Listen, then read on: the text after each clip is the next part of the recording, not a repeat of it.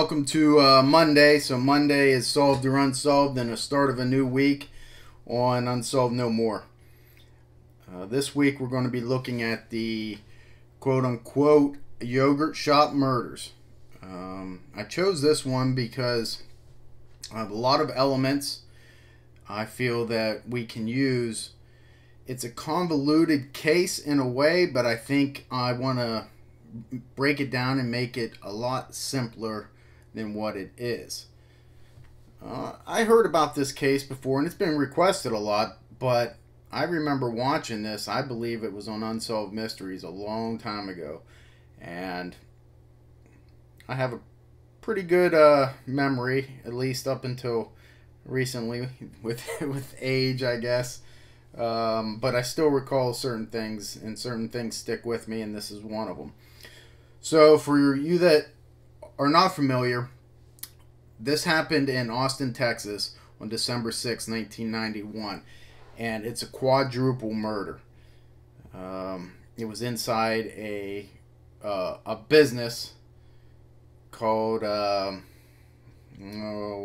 something yogurt. I can't remember the name of the actual business, but it was a yogurt shop, and 4 people, as I mentioned, were murdered.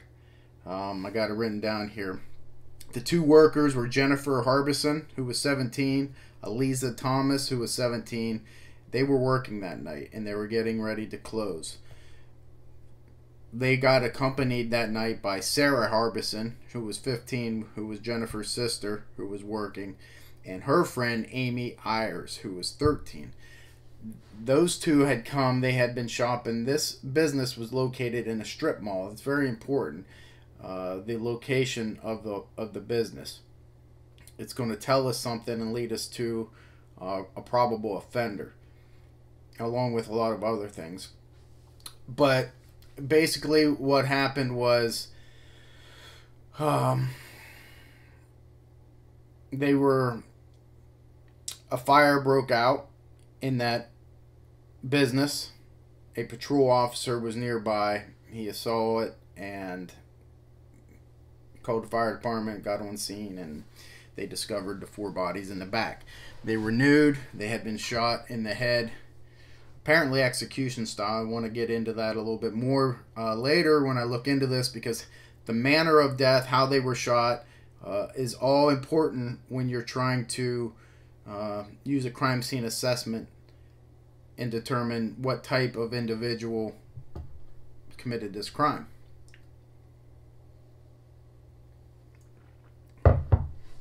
Now, in this case, there isn't a lot of evidence, but the crime scene will tell you a lot. They were apparently bound and gagged. And now I will research this further. As you guys know that have been with me for a while, Monday's Solved or Unsolved is basically a generic overview of the case. I'm still in the midst of doing my research. I've researched this for a couple days, read some appeals of trial transcripts and such, looked at a couple crime scene photos that I could get my hands on, and I haven't dug down deep into this. And what I mean by that is, when I say they were bound and gagged, okay, well, I need to know with what. I need to know how. I need to know if knots were used. Meticulous findings like that is very important. It's not good enough just to know they were bound. It's not just good enough to know they were gagged. I got to know with what. Were items brought into the shop? Was it used with items from the shop? In this case, I have read that it was with their own clothing. But, as always, the source of where you get this information from. An example. The first thing I've written down in my notes is lighter fluid, ? Because one of the initial reports that I had read had said they were doused with lighter fluid and set on fire. That's the very first thing I've written down here, because that tells you a lot. Who has lighter fluid, on hand? Number one, okay, well, maybe it's somebody that is a camper, that camps a lot, is an outdoorsman. Or it shows premeditation. Hey, they were coming here to set a fire. But the more I read, there's no indication that lighter fluid was ever used. So, again, you have to be very, very careful of the information you get and where you get it from. That's a prime example of that. DNA in this case is going to play a role. Again, it appears that 2 people were raped. Now, I want to know, and DNA was recovered years later. I got to get the factual information from that and the source. Were they raped, and which ones were raped? That's important as well. There was an arrest in this case. There was a confession in this case. This case reminds me a lot on the onset of the West Memphis 3 in a way. I read the confessions very meticulously today.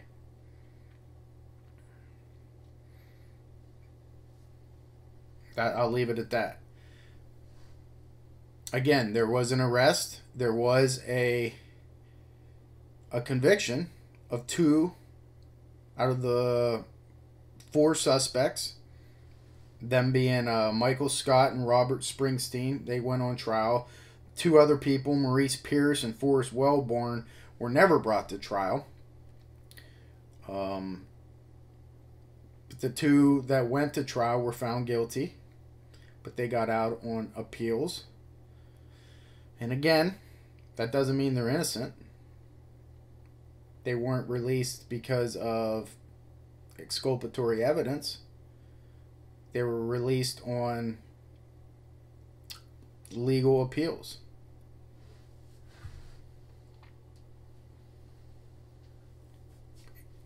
It's important to look at all of this, okay? As the week goes on, especially Wednesday, I'll get into the confession part of it, for sure. We'll dissect that. The DNA, okay? I'm gonna tell you guys a lot about DNA that you may not know, or that you may know. Just because you have DNA, or you read somewhere that there's DNA available, it doesn't, think of the John Benet Ramsey case. Everyone gets hung up that, well, DNA was found in John Benet's underwear, but it wasn't linked to anybody, the family or anybody else. So therefore the family didn't do it. That's not true. If you believe that, then you're just being ignorant to DNA. As I discussed before, there is case study, experimental studies done where you can extract DNA from a brand new pair of underwear and you can trace it back to the factory workers. That is the, I hate to say problem with DNA, but it is a problem. Everyone thinks DNA is this great crime solving, luxury that police have. And it is. But technology has advanced so much that it is picking up DNA that isn't even relevant to the crime. Therefore, it throws certain reasonable doubt into the prosecution if they ever arrest anybody. Is that the case here? I don't know, because I have to do some more digging, because I don't know where this DNA come from, and that's bothering me. There's YSTR DNA in this case. YSTR DNA is through the male side of the genes. Therefore, it's not all inclusive. You could get a match from a YSTR crime scene and it could match a couple thousand people or more than that. It's a start. It certainly helps, and I think you can eliminate, but I need to know, okay, where this YSTR is coming from. It's much like the Sherry Joe Bates murder that from the Zodiac case. You know, at one point in time, we had our own lab when I was running ASOC. And I had set up a DNA lab with Susanna Ryan, and she's the one who did our DNA. And the DNA we got off of the offender's watch and also the victim's pants had YSTR DNA. Sorry about that. I need that Pete's coffee in the morning. Pete's, come on, man. You got to sponsor me as much as I'm eating or drinking your coffee. Sometimes it feels like I'm eating it because it's pretty thick and heavy, but I love my dark roast coffee. Anyway, I digress. So YSTR, I need to know what it is. If the victims were raped, I need to know whether that DNA is semen. I need to know whether it's blood. I need to know whether it's touch. Oh, that's very important. Where was that DNA found? That's paramount. Was it found on the bindings? Was it found in a rape kit? How badly were these bodies burned? You have to remember, they were shot, presumably raped. I haven't seen any evidence of that yet. Set on fire, and then the fire company comes in with the water, and that destroys a lot of evidence. You know, those fire hoses are so powerful, it could even move the positioning of the bodies if you think about it. So, again, it's a very convoluted case, but I think this case, for me, is going to come down to criminal profiling. And I think that's what I'm going to do for this case. I will get into the DNA, into the confessions. I will not get into too much of the legal aspects of it. But I think there's enough there in order to do a good criminal profile of this person or persons who committed this crime. I think I'll use crime scene assessment, pictures, all those things in order to come up with a good profile, good crime scene assessment of who would have more than likely committed this crime. And if it matches the people that were arrested, then eventually let go. This is a big case, especially in Texas. And the reason I say it reminds me of West Memphis 3 is because the confession, you know, people say, why would somebody confess to something they didn't do? Listen, we can second guess things all we want until you're in that situation. And even if you are in that situation, you say to yourself you would never confess to something you didn't do, but it happens. And just because you wouldn't do something doesn't mean somebody else wouldn't do something. Everybody reacts differently to a different situation. Think of last week in the Darlie Routier case, or 2 weeks ago, in the silly string video. Everybody gets so bent out of shape about that. But you don't know, you know, she reacts differently to grief than other people, or whatever it is. So I don't go off of that. You go off of facts. You go off of the DNA. You go off of the location of the bodies, where the bodies moved, the bindings, eyewitness statements. You know, all that stuff obviously is crucial in determining, you know, who the offender or offenders are. I'm fairly confident in this. I think there's enough there that I'm able to do a good criminal profile on this. I haven't done a criminal profile in a while, and the reason being is it's just a tool. Criminal profiling is nothing more than a tool.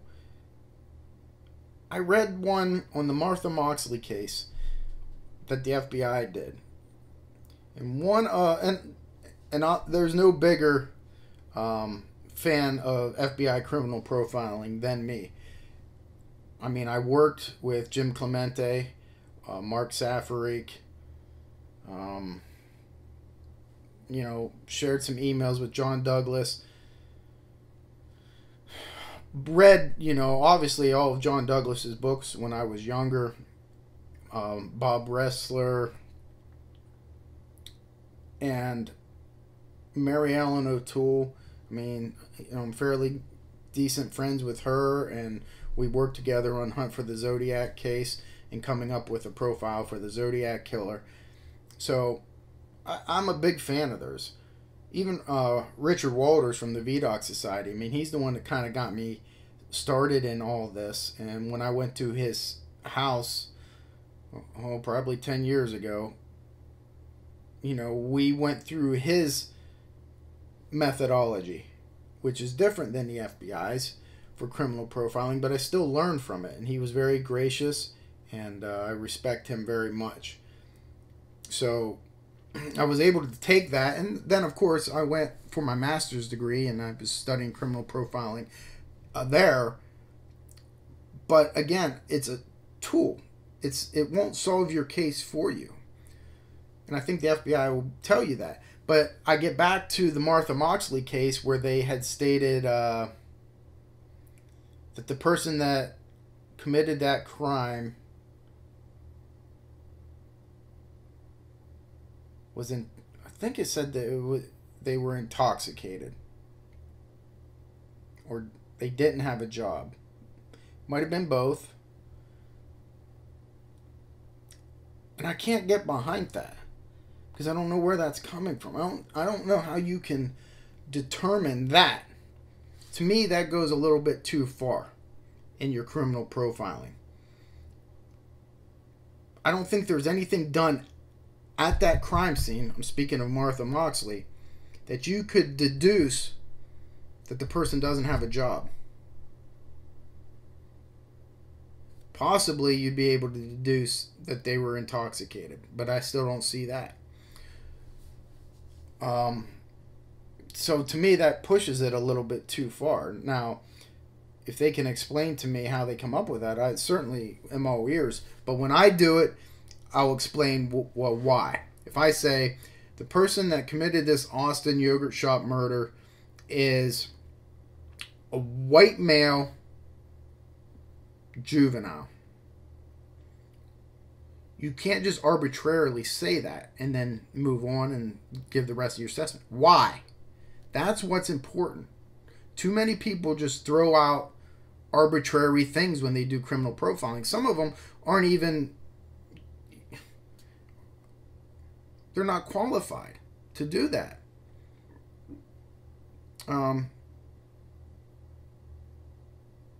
So if I say that it's a white male juvenile, well, I have to tell you why. I can say, well, it's based on the geographic population of that area. There is no black males in the area.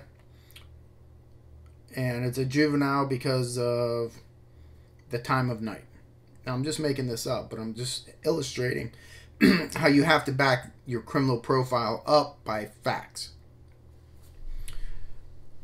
So I think I will be able to do that in this case, and it will help, I believe, point towards the offender. What else do I want to look at? The crime scene, I said the crime scene assessment, looking at the photographs that you can find. Victimology, obviously, is going to be paramount. We have to look into all four girls and find out, hey, was there any enemies? To me, this case really, right off the bat, I know it's convoluted, and I said that. But right off the bat, after looking at it for a day, it's simple. Sometimes you don't have to go down all those rabbit holes and get caught up in certain things. Focus on the evidence, what's there, the victimology, the suspectology, the means, the motive, the opportunity, the crime scene assessment, the DNA, the evidence. That's where my focus is. Don't broaden it and don't start going down rabbit holes. Stick with the simple explanation. What happened? This is what happened. This is more than likely who's responsible, and move on. So this week, that's what I hope to do for you. So solved or unsolved, this is certainly unsolved, without a doubt. And by the end of the week, I'll let you know what I think. Tomorrow, I'm going to do my key clue. Now remember, that key clue is something that I was reading, something I saw that immediately was like, ooh, that's important. Okay, I'm going to give you that Tuesday. Wednesday will be the deep dive. And we'll get into all this. You know, everybody loves the deep dive. And we work up to that. And then Thursday, we'll do the live chat. And Friday, I'll answer your questions and your comments. And we'll move on to another case. So that's going to be it for today. Solved or unsolved, the yogurt shop murders, definitely unsolved. So I'll see you Tuesday. And we'll go there for Ken's key clue. Okay. So this week we're looking at the yogurt shop murders, and I wanted to do a little bit of a bonus video for this week. This week I'm going to throw in a video about criminal profiling, crime scene assessment. If there was ever a case that I saw that was rife for criminal profile, I believe it's this one. And that's why I want... Some cases you don't get that. Missing person cases, when you don't have a crime scene, it's very hard to deduce anything or take anything from that. But here, I think there is a lot that's given that I'm able to look at it and tell you what I think. You know, I hate to say criminal profiling all the time because to me, again, it's always more about crime scene assessment. And what I mean by that is looking at the crime scene and deducing things from that. For example, I'll get into that. So for these yogurt shop murders, quadruple homicide, 4 individuals, females, 2 age 17, 1 15, 1 13. The 15-year-old and one of the 17-year-olds were sisters. The 2 17-year-olds were working that night, and the 15 and 13-year-olds kind of happened upon them. They were planning a sleepover with them, and they were coming to the shop to help them clean up so they could get out on time. That's going to be important. But from the crime scene, this is what I can deduce. Number one, and I want to preface this by saying this is just my opinion based on my experience and my education. Now,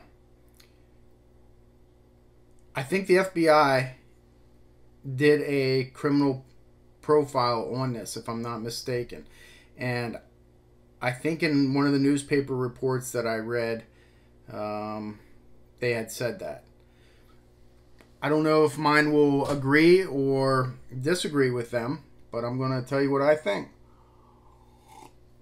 Number one, there was at least 2 of them for sure. And I'm going to stick with there was 2. The reason that I say that, obviously, is because there were 2 weapons used. A .22 revolver was used to kill or to shoot all 4 victims. But then a .380 was introduced and shot Amy Ayers, the 13-year-old, as well as the .22. Therefore, most offenders are not carrying 2 guns. However, as everything, that's not foolproof. Could have 2 guns, one could have jammed, could have ran out of bullets, and resorted to a .380. That's highly unlikely in my opinion, hence my assertion that there was 2 or more offenders, but I'm going to say 2.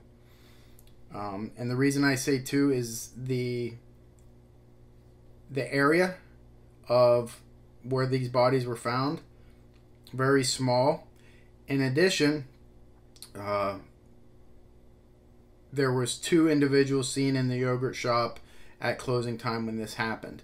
And I think more than likely that they are probably the offenders, but 2, possibly 3 offenders. They were experienced offenders.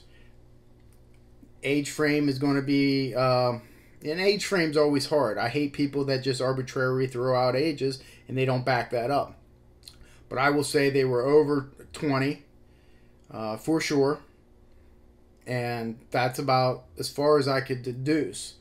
And the reason I say that is because I believe that these offenders had done a stint in prison. Could have been local jail, but I tend to believe it was state time, and I'll get into more as to why I believe that. But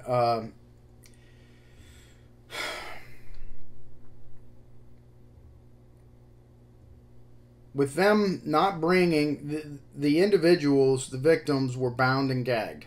Okay, to me,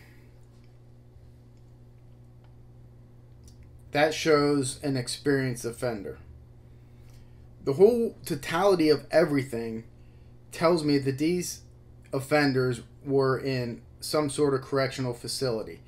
And to go even further than that, I will state that I believe that they were placed in a correctional facility due to an eyewitness testimony. Now, how do you back that up, Kenny? Well, this is how I back that up. If your intent is to burglarize or rob a business, why kill the individuals? There's only two reasons. One is because they know you, or one of them knows you, at least one of them knows you. Or two, because you're not going to let the mistake happen again. Does that make sense?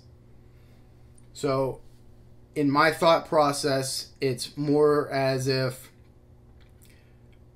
okay, we burglarized this business, we got the money, now it's witness elimination. I have to get rid of these witnesses because remember the last time we were, or at least one of them was identified through an eyewitness at a trial or whatever it was, and I'm not taking that chance again. That's what I believe. I believe that it was not planned in a sense. I believe that it could have been hastily cased. And by that I mean it appears that all the other businesses closed earlier than the yogurt shop did that night or on a routine basis. So this was a Friday, and I always say that that's very important because Friday is a good indicator of the party weekend. It's starting. You know, when a crime happens on a Wednesday or Thursday, that is different to me than when it happens on a Friday or Saturday. So in this case, I believe that it could possibly have been somebody out looking for money for drugs or to party with. I believe that. When I say that the place had been cased hastily, I mean it didn't go down as planned. And I'll explain it to you as this. Their own clothing were used to bind them. If you plan extensively for a case like this, you would bring your own bindings. Because how do you know what bindings are in there? Unless you've done it before.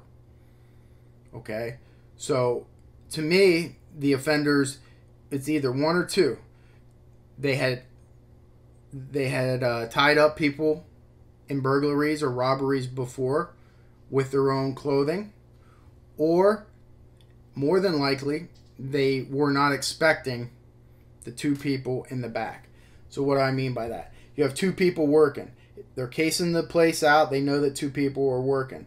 Okay, now the sister and the sister's friend shows up and they're in the back doing dishes. And this is according to several witnesses. They didn't see them out front, but we know they were there. So to me, that possibly could mean, okay, your two or three offenders are planning this. They see two people in there. Then all of a sudden, when it happens, when it goes down, they're surprised to see there's four people there. Now the element of control is kind of unbalanced. You can control two people, obviously a lot more than four people. So then you use the clothing as bindings, as like almost like a weapon of opportunity. So it's one of the two. I tend to believe that they were experienced, but this caught them off guard.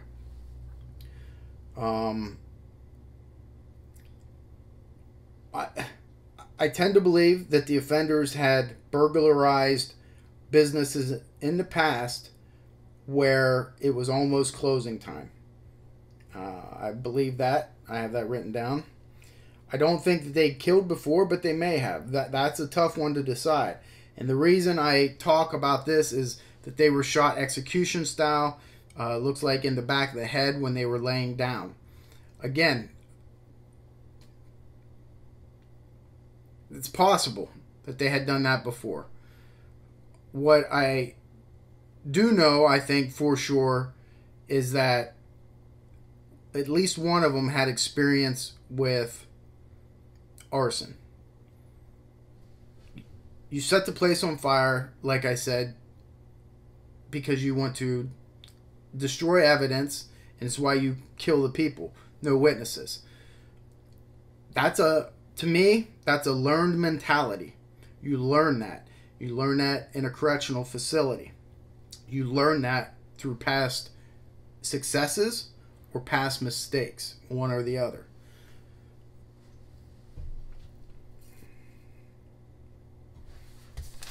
I have some more notes written down here on the criminal profile.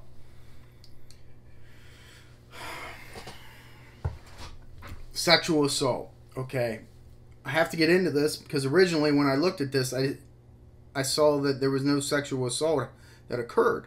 So that then the further I researched, I saw that, yes, 2 of the girls were raped. That throws a whole new dynamic into a criminal profile or a crime scene assessment. Now, you got to, okay, why? What's this about? To me, I still believe that this homicides were a burglary, a robbery. Stripping them to use their bindings to control them because they were caught off guard by being 4 of them. The rape of 2 of them, I believe, was a secondary motive. It wasn't planned. It was more evolved. They were comfortable in that shop. The front door was locked. The back door's there. Like I said, they had case stat at least that night. Could have been a night prior, but some sort of hasty case of that place took place. They probably parked their car out back, and that's where the egress was. Now, why does the rape occur? There are many cases that either a robbery happens, that's the intent, and a rape and a murder occur secondary to that, and vice versa. Obviously, it's one or the other for this case, and I believe it's the secondary. The rape occurred, and it occurred because the girls stripped down, because the offenders used their bindings, and it was an opportunity, and they felt comfortable in that back room. Now, I've not seen photos of the back of that yogurt shop, but I'm guessing it had no windows. And that's why everything happened in the back there. And I'll get more into this, into the deep dive. I'll get into the timeline, what I think happened. But this criminal profile and crime scene assessment stood out to me. And I wanted to get that out to you because I think it's important. It's important when you look at the totality of everything in order to try to deduce who's responsible for this. And it's not a lot, but that's because I don't like to say anything that I'm not sure about. Like, I can't say race, white or black. I don't know that. Now, if you went off of statistics, which criminal profiling does a lot, you look at the population, then maybe you're able to say, okay, it could be a white male or a black male, but I'm not ready to do that because I can't tell that from the crime scene. A crime scene assessment is, what does the crime scene tell you? That's it. It doesn't tell me whether the offender is white or black. It doesn't tell me the age, other than I believe he was old enough to have been incarcerated into a facility at one time. It could have been a juvenile facility, which places the offender from age 20 and up. You could go as far as saying 20 to, let's say, 50. And the reason you would stop at 50 is because the bodies were stacked, so that took some sort of strength in order to do that. But if there's two of them, well, then you have help. So you can't limit it to age 20 to 50. And that's how I do my crime scene assessments and crime scene profiles. So hopefully you learn something from this, or you maybe see things through my eyes. And we'll get through this, the whole week of this yogurt shop murders, and you'll see what I see when I put it all together on Wednesday's deep dive. That's it for this Ken's crime scene assessment. Hey, it could be a new thing that we start for the week. Maybe I'll throw that in on Tuesdays along with Ken's key clue. We'll have 2 videos on Tuesdays, if the crime scene warrants it. Okay, for that, you know what's next. As always, hey, Mains out. Okay, it's Tuesday. Ken's key clue to the yogurt shop murders. Spent a lot of time on this case, researching as much as I could. The crime scene is going to tell you a lot in this case, and I think that's what it comes down to. You have to look at the crime scene. You have to look at the positioning of the victims' bodies. You have to look at the shop in general, the layout of it. Eventually, that's going to tell you who more than likely committed this. Maybe not by name, and a lot of times you can't do that, but you can deduce it just like a criminal profile does, whether it's a juvenile, whether it's an elderly person, what their financial situations, and all that will play into it. I'm certainly going to get into that. The evidence in this case is not a lot, but a lot, if that makes sense. Meaning, there isn't a lot, but what's there tells you a lot, and it tells me a lot. There was some contradicting evidence that you have to weed through and go back to original sources in order to get the facts. And in this case, I used some trial transcripts again, and I linked that in the first Solved or Unsolved session that came out Monday, but I'll link it again in this video so you can read it for yourself. But what was the key piece of evidence in this case that pointed me in a certain direction? And it took a little bit, I'm not going to lie to you, but it was the bindings.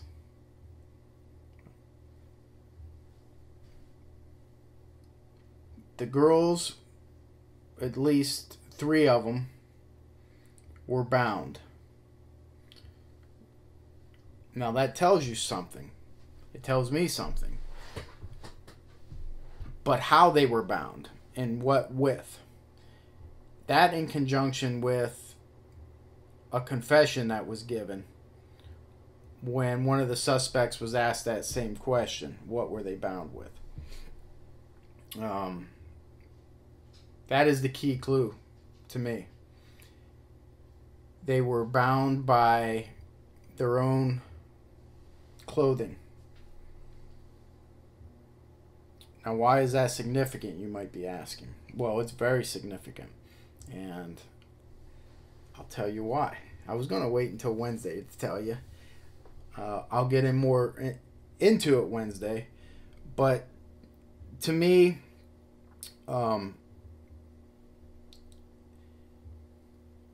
you could say it rules out premeditation, right? Because if someone intended to do this, they would bring their own bindings.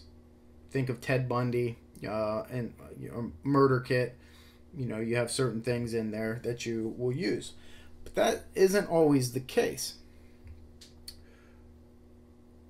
In this instant, to me, my opinion, based off of my training and my experience with cold cases, I would say that the reason they used their own clothing as bindings is because the offender had done it before. And I'll get into why I believe that tomorrow on the deep dive. 3 of the 4 girls being bound. I'll get into why the 4th girl was or was not bound tomorrow. And I'll get into a whole criminal profiling aspect of this and how I, or any, well, I can't say any criminal profiler because everybody does things different, but how I look at the scene and start deducing certain things like the bindings, like the killings. You know, why, if this is a burglary, why do you kill? There's 2 reasons for that, and I'll get into that. And off of that, you can deduce who more than likely the possible suspect is. Stuff like if it was a planned rape, then why is money missing? All of that. It seems complicated and convoluted, but it's really not. You just start deducing. You start taking away, okay, well, this is a fact, and because that's a fact, we can remove this from the equation.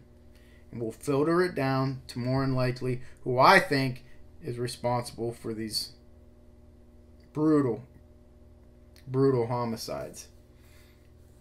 Hey, I don't want to keep going. That's Ken's key clue. Heck, we're only 5 minutes and 37 seconds in here, but there's no reason to keep harping on it when it's already, I said and done.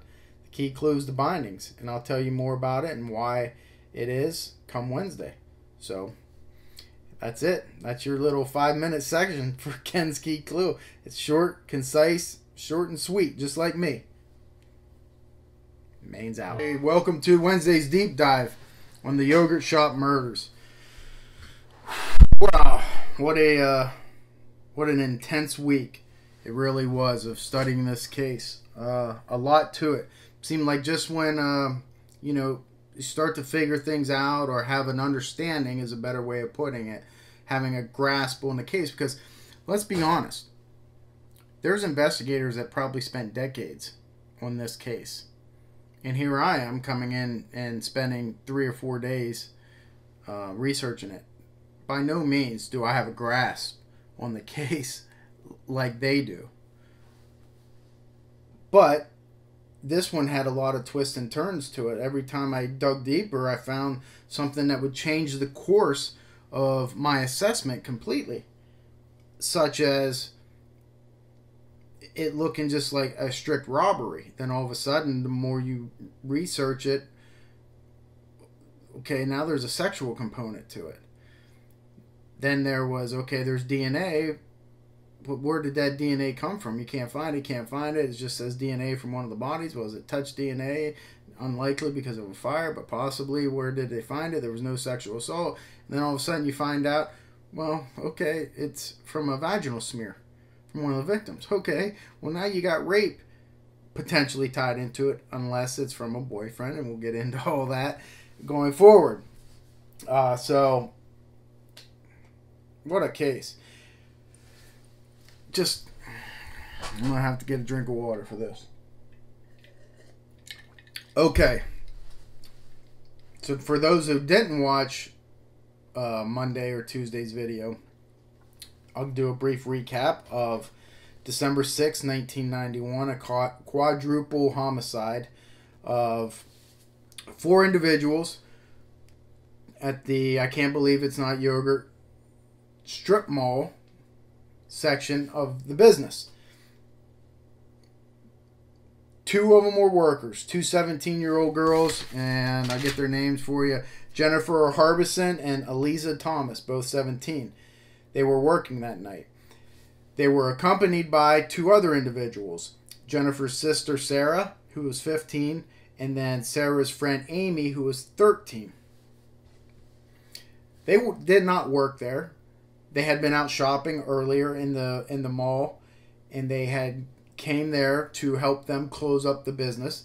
It was Friday night, and from what I understand, there was going to be a sleepover of some sort. So they were trying to get them out of there early. The yogurt shop closed at 11 o'clock, which was atypical for most businesses around there. They had closed earlier. That's going to be important, and I'm sure that if you watch the criminal profile crime scene assessment that I had given, you know why that is important.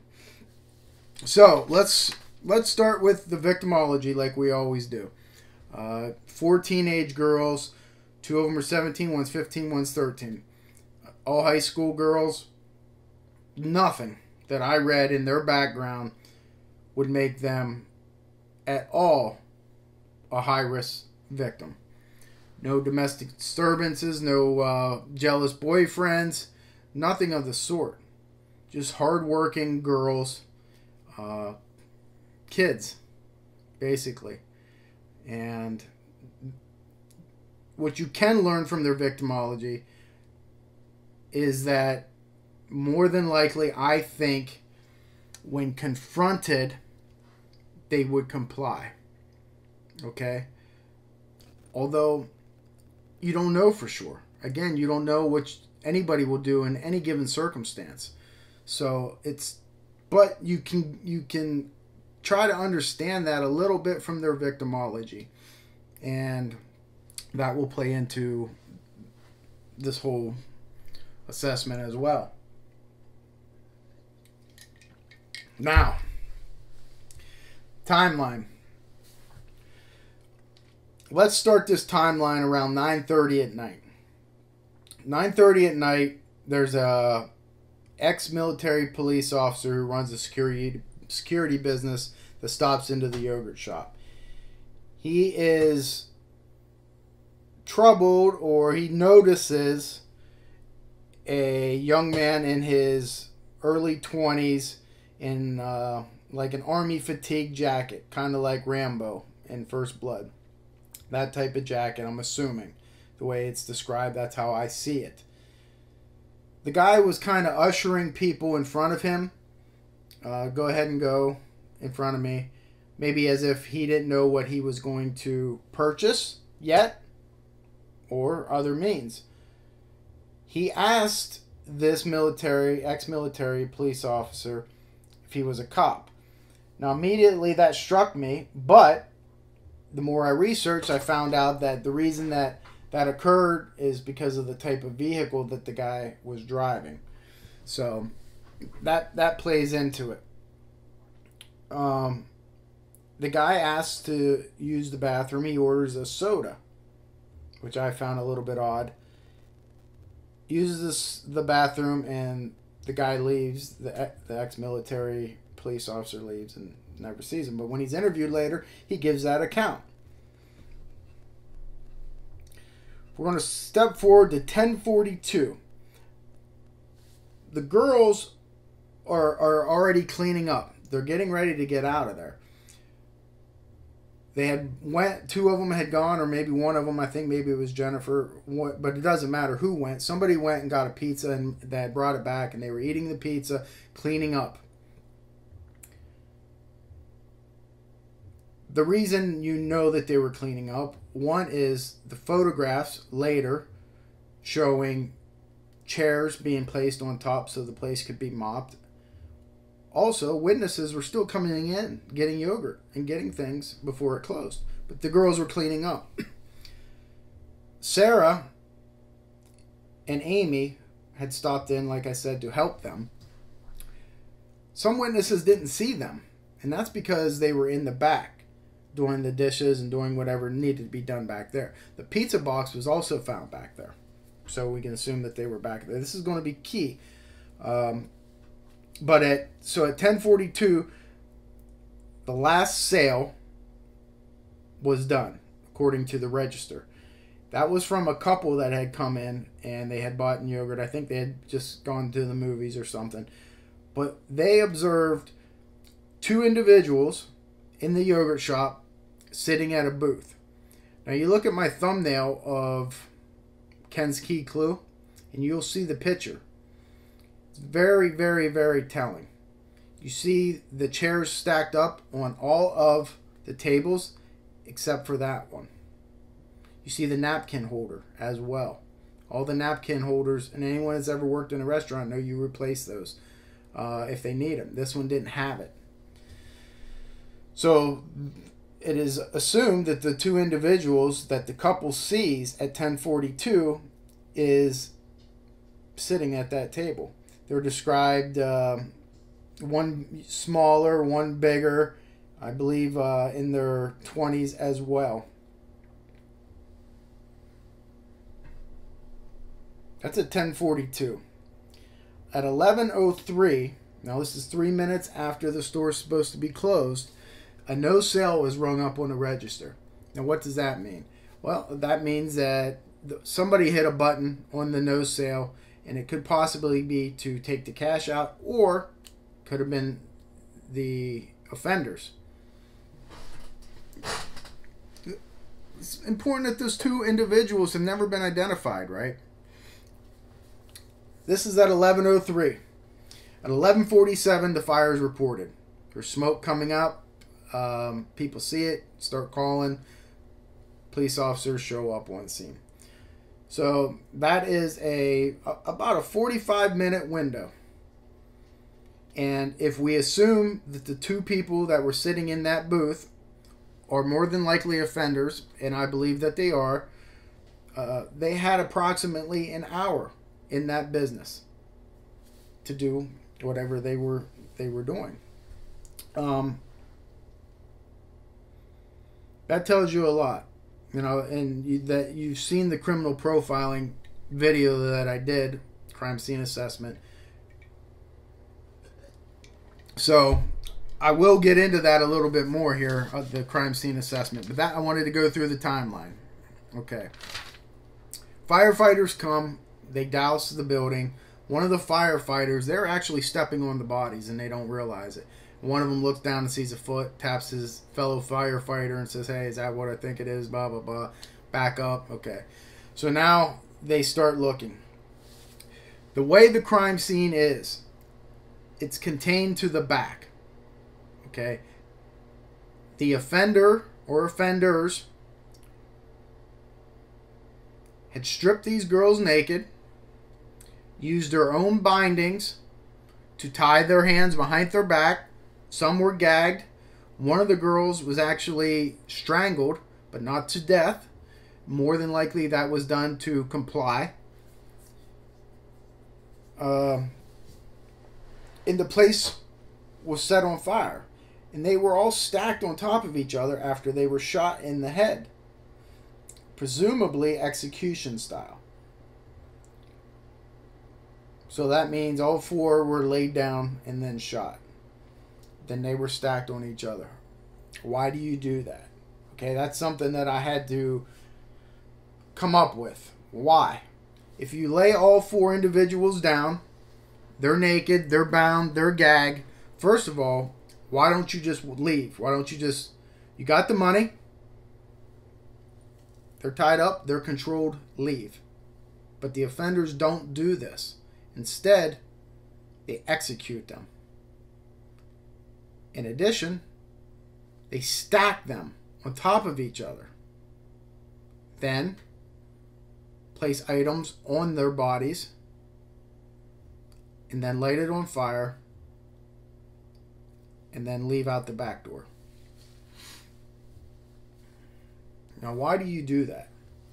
Why as an offender do you do that? Why not just leave? It's my opinion, is because you've been caught before. You know not to leave a witness because it has gotten you in trouble and more than likely put you in a correctional facility before. So you leave no witnesses. That's my opinion. Now let's talk about the bindings. Why bind them? And what does that tell you? It tells me that this crime was not planned. If it's planned, you bring your own bindings. Or, I believe that the place was being cased, at least, okay, let's say an hour before the fire. Let's say it was these two individuals in there. I find it hard to believe they wouldn't know that there's 4 individuals in there, even though 2 of them were in the back. But let's say that they don't. They have every intention of just robbing this place, and they have cased it out earlier in the night, and they see 2 people working. Maybe they had cased it out a day before, and there's only 2 people working there. And all of a sudden, they're confronted with 4 people. 4 people is a lot harder to control than 2 people. So now what do you got to do? Well, you're not prepared for this, so you strip them. That controls them. Also, you use their clothing, their underwear, their bra as bindings. That is not something that I believe a juvenile offender will do. Why do you ask that? Or why do you say that? You can't just arbitrarily say that. Well, I say that because, to me, that is more of an experienced person who has done that before. So it's planned, but it didn't go as planned. Does that make sense? Because they're surprised that there's 4 people in there instead of 2. And that's backed up by witnesses who said, hey, we were in the shop. We didn't see 4 people. We saw 2. Well, that's because 2 in the back were doing whatever they were doing, dishes or whatnot.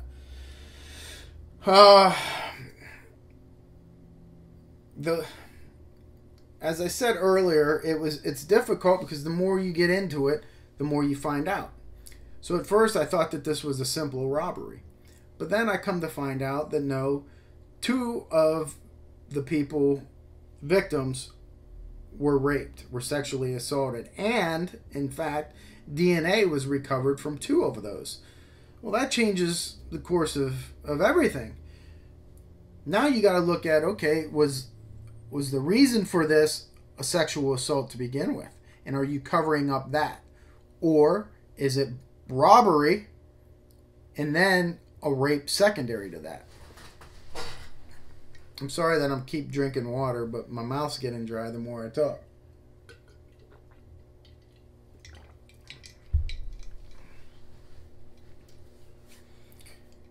In addition, we find out that I originally saw that lighter fluid was used as an accelerant.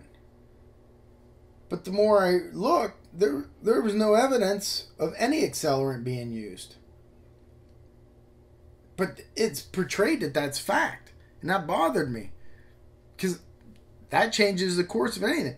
If it's for sure an accelerant was used, such as lighter fluid, then obviously you're looking at a planned crime to bring lighter fluid to that, or the person's a camper, barbecuer, something, and that narrows your suspect pool. But there's no indication that an accelerant was even used.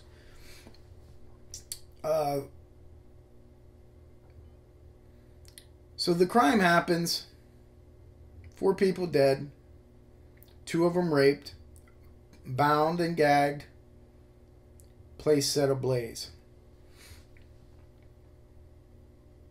At some point, an individual named Maurice Pierce was arrested with a .22 caliber, I believe it was revolver, from the mall.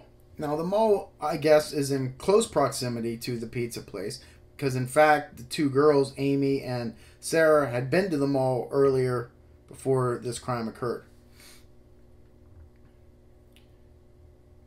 Maurice is brought in, questioned, guns confiscated, and it does not match the slugs that were found inside a body.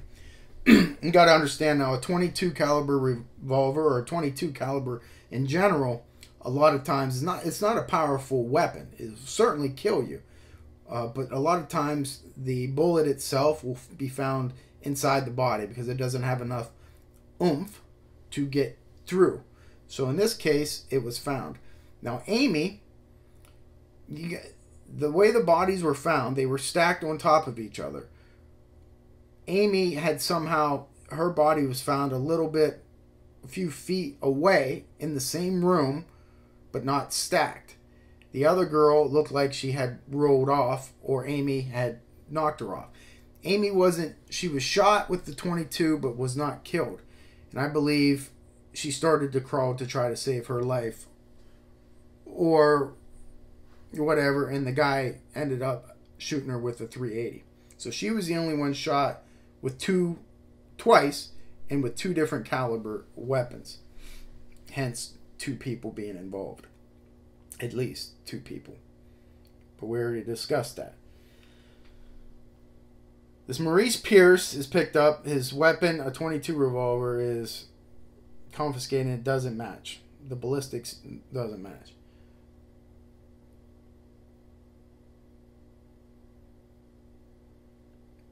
Some 8 years later, the case goes cold, essentially. Tons of tips, but it goes cold. Eventually, new case officers take over and they revisit Maurice Pierce. And they talk to his friends, Mike Scott, Robert Springsteen, and Forrest Wellborn. And eventually, Mike Scott and Robert Springsteen, I believe it was those two. It was definitely Mike Scott, confessed to these murders. It was through hours and days of interrogation. He cooperated, and he had said that it was Maurice's idea. They were at the mall earlier. They had gone into the yogurt shop. They had cased it out. He had actually asked to use the restroom, which, it could have been what the military police officer had seen earlier. It would match, right? Because he just ordered a soda. It's like somebody that doesn't want to stand out by not ordering anything, and he's really there just to case the place for a burglary. And then he asked to use the restroom, which is what they said he did. He went and stuck either a folded cigarette pack in the back door to keep it open, or a rock. He didn't know which. And he left. They came back, all four of them. One stayed outside to watch. 3 of them went in the back door, and they robbed and killed and raped the girls. Now, the confession obviously goes into a lot more detail. And if you want to read that, certainly look it up, but I'm not going to regurgitate it. But there was elements there that it seemed like only the offenders would know. There are other things that they got wrong completely. And it kind of reminded me of the West Memphis 3 interrogation. Now, you can be up in the air on what you think about the West Memphis 3, whether they're guilty or not. But there was no evidence. Much in this case, there was no evidence to point these 4 guys there. Yet, based off of the confession, Mike Scott and I believe it was Robert Springsteen were arrested. I keep getting Springsteen and Forrest Wellborn confused, but 2 of the individuals were arrested. They pled not guilty. Now, it's important that Mike Scott confessed. And then they went and interviewed the other guy, and I believe it was Springsteen, but again, I could be wrong. It could have been Forrest Wellborn. But they confessed as well. So now you have 2 people confessing. All 4 got arrested. 2 of them confessed. And those 2 are the ones that ended up going to trial. They were found guilty. One was sentenced to life in jail, and the other one was convicted and sentenced to die. Based off no evidence that I saw. Doesn't mean that they didn't do it. But I just didn't see the evidence there. Now, they do some time in jail, and they are let out. They're let out on appeals. Not that they were innocent. But they got out, and that threw the families into a loop. The families really believed that these 4 individuals committed the crime, and they could be right.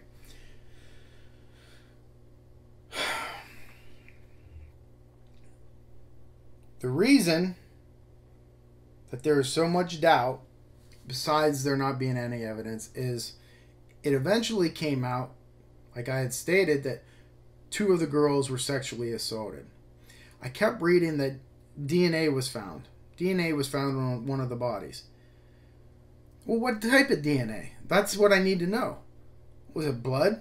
Did one of the offenders bleed on her? Was it touch DNA?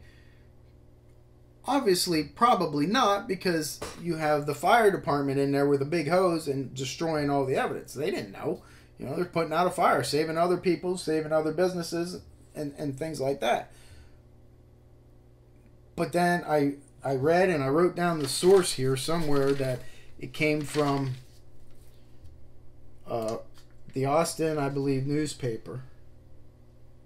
The Austin Chronicle actually stated it was a vaginal swab from Amy. Now remember, Amy was the youngest. She's 13. Okay, does that mean a pedophile? We don't even know if she was raped. Could she have been having consensual sex? I doubt it at that age, and I think victimology would tell you no. The more I dug, though, there was DNA inside of Jennifer, who was 17, and it stated that it had matched her boyfriend. And it was confirmed that they started having sex that week and actually had sex that day prior to her going to work. But the DNA from the vaginal swab of Amy was used YSTR testing. Now, what YSTR testing, DNA testing, is, and listen, I'm pretty familiar with DNA because of my years as, you know, a detective, but we ran our own lab at ASOC. I created a lab with Susanna Ryan in order to test DNA. During the course of that, I used YSTR testing a lot. It's not as specific as regular DNA is. It can't YSTR cannot say it's you, but what it can say is that it's you or somebody in your parental heritage. So it could be male heritage. It could be your dad, could be your cousin, could be your brother, so on and so forth. But that's okay. We'll take that as a detective. You know, that's a lead that you got to follow up on. Now, that YSTR DNA did not match any of those 4 boys that was arrested. Yet the prosecution would not budge. And they said, well, there must have been a 5th person. I don't like that. You have to admit that you're wrong. If it's proven that Amy was sexually assaulted, and you have that killer's DNA, and I heard that they said that YSTR DNA matched what was in another girl, another victim there, and it didn't say which one. Now, if that's true, you have 2 sexual assault victims, either raped by the same individual, or is it more likely that it's possibly a brother or a cousin and they're related? The 2 offenders are related. Very possible. If that is true, that YSTR testing from vaginal swabs from the victims match. It doesn't match any of the 4 individuals. Okay?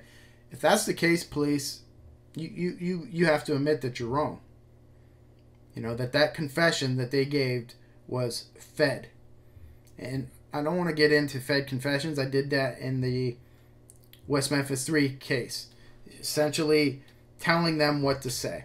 An example in this case, they said, "What did you tie her up with? What did you tie her up with?" And he's like, "Venetian blinds." Well, you know that you didn't tie her up with Venetian blinds. Well, napkins. You know you didn't tie her up with napkins. You used her bra, didn't you? Stuff like that. Yeah, then I did. And then it matches the crime scene. Hey, there's police that might not like to hear that. I'm sorry, that's the truth. Sometimes the interrogation tactics backfire. In this case, I look at evidence. If at least 2 of these girls were sexually assaulted, and that DNA proves it from a vaginal swab that was not destroyed by fire, you got to understand, semen inside somebody, more than likely, obviously, is protected from this fire and from the elements enough that they're able to get YSTR DNA. It's not these 4 people. Okay? Like I said in my criminal profile, I believe it was 2 people. And more than likely, it's the 2 people that were sitting up front in that booth and they are waiting for it to close. That's my opinion on it. Notes. Let's get through this. In that confession, and this is very important, I watched the confession of the guy, Mike Scott, and his written confession said he heard a whoosh sound when he lit the fire, and he used the term accelerant. An accelerant is a cop's term. That's an investigator's term. It's not this guy's term. So again, to me, it's write what I'm telling you to write. I have here a 22 was not the murder weapon. Well, obviously a 22 was a murder weapon. It just wasn't Maurice Pierce's that he had on him.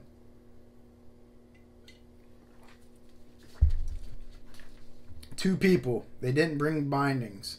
Leg spread, question mark. I read that they were posed with their legs spread. And I don't understand that because I only saw it in one report. And I don't know how that could be with the fire and them stacked on top of each other. But I guess it's possible.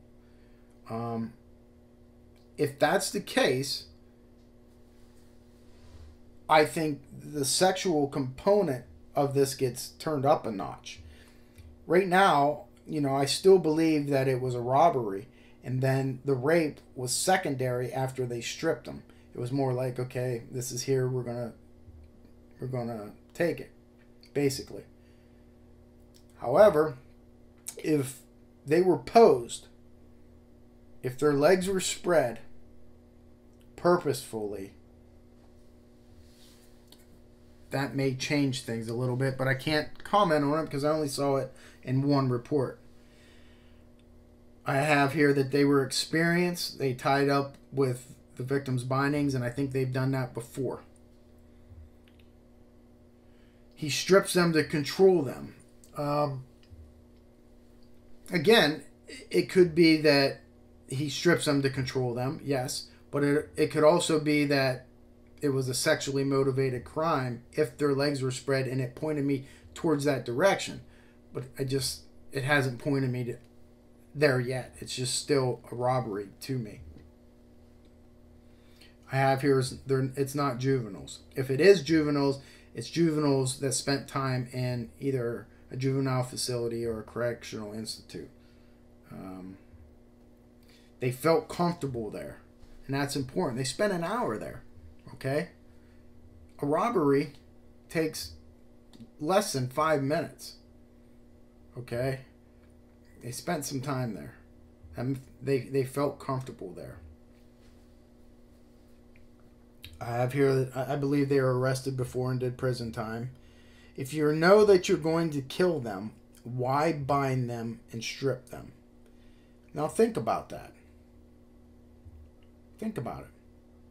If you know going into the robbery, we're going to kill them. then why bind them? There's no reason to, right? Because you're going to kill them. But it's done. So you have to determine why. What is the reason to do that? And the only reason that I could come up with initially is control. Is to control them. Again, possible sexual component to it. And that's why I feel that it's an experienced, hardcore criminals.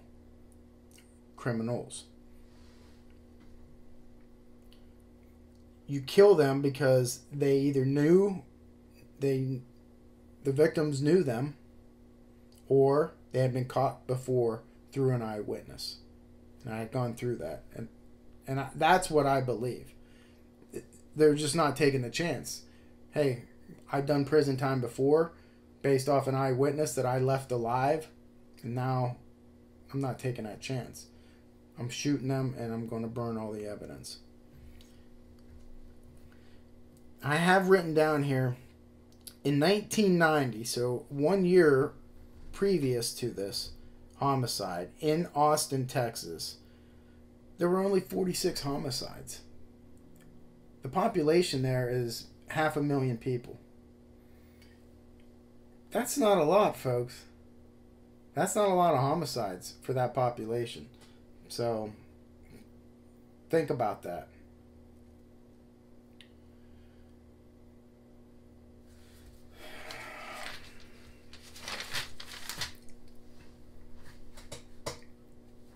Again, it's a planned robbery. Now, I saw a photo of a money bag somewhere underneath the register or something that had money in it. Yet like $540 was taken, but this money bag was not taken. So what's the reasoning of that? Do we know? And I don't think we do know. Could it just been missed? Very possible. That's very possible in this case. Another aspect that I want to bring up is something small, but sometimes it's the small stuff that sticks out or can solve a case. You know, as a detective, that's all you ever want, is to have another lead. You know, I would be at my desk working on a cold case, and you had knocked on all the doors that you could knock on. And you're kind of waiting for a tip to come in, because you want something to follow up on. And one of the things that stuck out to me, and I don't know if anybody ever picked up on it, but think about this. The guy had a lighter, right? That's something small, but it's overlooked. So how can you introduce that into your criminal profile? Well, you could say that the guy either is a smoker, or it leads to it being planned. Now, if there was an accelerant used, it certainly leads to it being planned. Now, does that help? Yeah, but let's say that no accelerant was used, but the guy definitely had a lighter on him. Now, you could have a lighter on you and it still be planned, for sure. But you also have to consideration that maybe he was a smoker.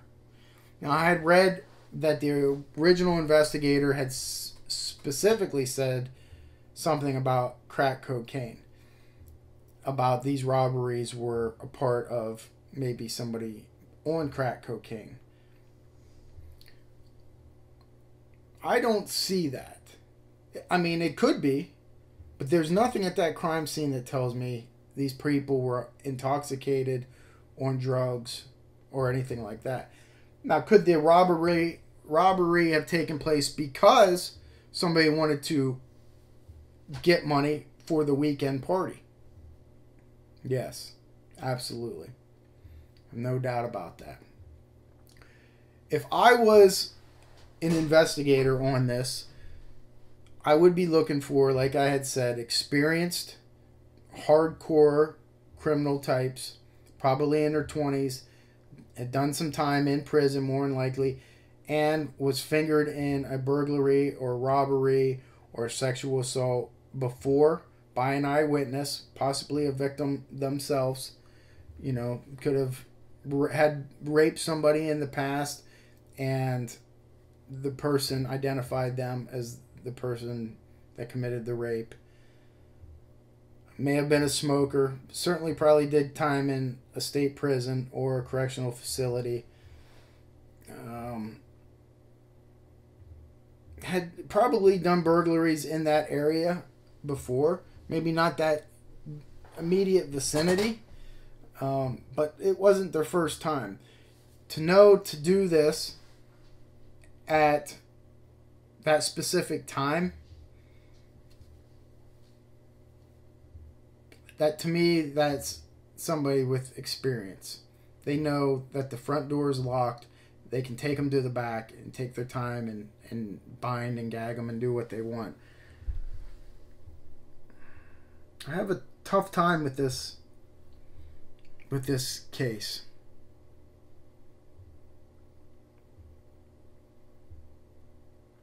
Those 4 girls were just working, and 2 of them in the wrong place at the wrong time, and this happened to them. What else would I be looking for, though, as a detective?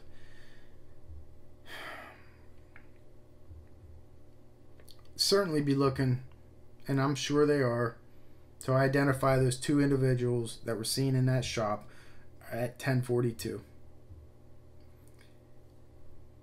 Listen, if those chairs are turned upside down so they can mop the floors in all of the booths and all of the tables, except for the one that the couple saw those 2 individuals sitting at, that's telling. And the front door being locked, those are the 2. I feel confident in saying that. Unless the police know something that I do not know, that's where you're looking at. And if that YSTR DNA is found in 2 different girls, and that matches, the YSTR matches, you're probably looking at a relative. Not of the victims, the 2 offenders being relatives. Unless the one offender raped both of them. For that to occur, I would want to know, hey, what's the amount of DNA found? Okay? Because an individual, an offender, is not going to rape and ejaculate into one girl and then within 30 minutes do it to another girl and ejaculate again. It's possible. Certainly is possible. I find that hard to believe. But, I mean, it does happen. But knowing that 2 individuals were involved, I would expect maybe 2 of them to be involved in the rapes. But maybe not. It certainly could be 2 offenders, 1 raped both of them. How do we know they didn't rape all 4 of them? You know, I don't know that. There's a lot to this that I probably don't know. I'm sure I don't know. That is still being... It looks like little by little things are being let out through the years. And that's usually how it works in cold cases. So, it's possible all 4 were raped. But right now, what we know is 2 of them were. And this is coming from the defense attorney of one of the individuals that I read was quoted as saying that the YSTR from Amy matched YSTR in another victim. And remember, YSTR is only male DNA. Because when you get DNA, you always get 2 DNAs. Let's say there's a rape victim. One's always going to be the female and the male. Now, how you can be, because they're mixed together and you have to separate them. And one of the ways to do that is through YSTR DNA. It just takes the male DNA out of the mixture. Hopefully that makes sense. DNA is tough to wrap your head around sometimes. And I don't think I don't have enough lately, enough training. It's been a few years. since I really brushed up on my DNA knowledge. So there's probably newer techniques out there, but I am familiar with YSTR DNA. That's going to be it for these yogurt shop murders. That's my assessment. That's what I think. Two individuals that were there, I don't think, from what I see, there's certainly no evidence that those four individuals did it. I don't think that their confession really matched up to anything that I saw. But again, I haven't seen everything, and I don't know everything. I gave the criminal profile, the crime scene assessment of what it told me, and I will leave everybody with that. So, with that said, tough case. We're going to be doing a live chat about this tomorrow, Thursday at 7 o'clock as usual. And then Friday I'll be answering your questions and comments about this case. This is a case that I'm not very familiar with going into it. But I became really attached to it for some reason the more I got into it. And I don't know why that is. I mean, I've done hundreds of cases where kids were involved and stuff, and these were teenagers, but maybe it was because it seemed like there was a lot there criminal profile-wise and crime scene assessment-wise that I felt very confident about giving my opinion. And maybe that's why it grabbed a hold of me a little bit and told me, just what I reported. Somebody very comfortable in that environment. And usually when you're comfortable in certain environments because you're experienced. Think about anything you do in life. Let's say it's driving. When you first start driving, you're not very confident. You're edgy. You're just not experienced with it. But think about now, when you get in a car, you don't even think about things. Automatic, you put on your seatbelt, turn the radio on, whatever you do, and you go. It's experience. You're comfortable. I felt that they were comfortable there because they're experienced criminals. In their 20s, you can be an experienced criminal. Prison oftentimes is a learning ground where you hone your criminal skills. Juvenile facilities, the same thing. It doesn't take place from experience. Now, it's possible that one of these two offenders was more experienced than the other. Doesn't mean both of them were in prison together or even in prison. One of them was. One of them was very experienced and probably a ringleader, more the alpha dog telling the other one what to do, more than likely. But one of them was experienced, and one of them more than likely did some sort of time and was experienced in doing this. And, very importantly, had some sort of familiarity with arson. At least to the point where, hey, cover our tracks. And we do that by burning the place. Don't think it's anything a juvenile would do. Again, unless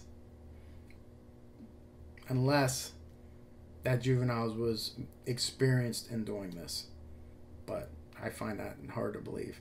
Alright, that's it for Mains. Mains' little assessment today. I hope you learned something as always. Horrible. Again, I want to send my condolences to the family. It's something they'll never get over. Whether they believe these four individuals committed the crimes or not, it's still a horrible, horrible, horrible tragedy. One parent lost two of their daughters. They will never be the same again. And I know that through experience. So, my condolences to them. And everybody else that was affected by this horrible tragedy. So, I will see you Thursday on the live session. Friday, I'll answer your questions and comments. Until next week, where we start a whole new case over again. Alright, with that said, Mains out. Alright, so now we're at the question and answer period, which is Friday for the yogurt shop murder. So let's get started. I believe they were killed due to knowing their killers, also bodies stacked to burn. Art gross, that's a very good possibility. I certainly subscribe to the theory of the bodies being stacked easily to burn